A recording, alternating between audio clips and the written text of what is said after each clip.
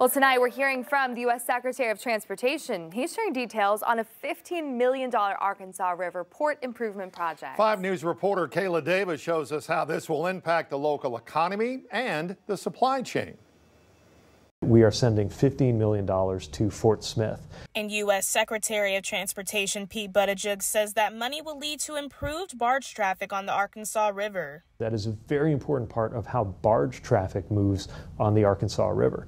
That's a big part of our supply chains. A lot of people don't know about it or think about it, but the prices we pay at the store depend on having more efficient ways to ship goods, including moving them up and down the river, which can also be the most environmentally responsible way to move things. The project will include a slackwater harbor off the main channel of the Arkansas River, spanning 100 feet long and 200 feet wide.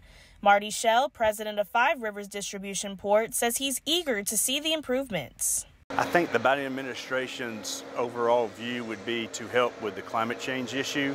We're trying to get away from using fossil fuels and trying to be using more electrical and trying to get the congestion off of our concrete highways and start utilizing our liquid highways. This is where the port expansion is expected to begin next year. Now, Marty Shell calls it the liquid highway because it'll create a pathway where the port staff can pick up their shipments from towboats just over this hill at the river, then drive them across the pathway and place them over at this open field where the companies can then come pick up their deliveries, creating a much more efficient and cheaper way for the port staff and those companies to pick up the goods. Shell says the project will also stimulate the River Valley community with job opportunities. With our partners at the A&M Railroad and with our trucking companies and with the new Interstate I-49 running north and south and the original I-40 running east and west, it makes a prime location for economic growth for the future. And Secretary Buttigieg says there is more funding to be allocated.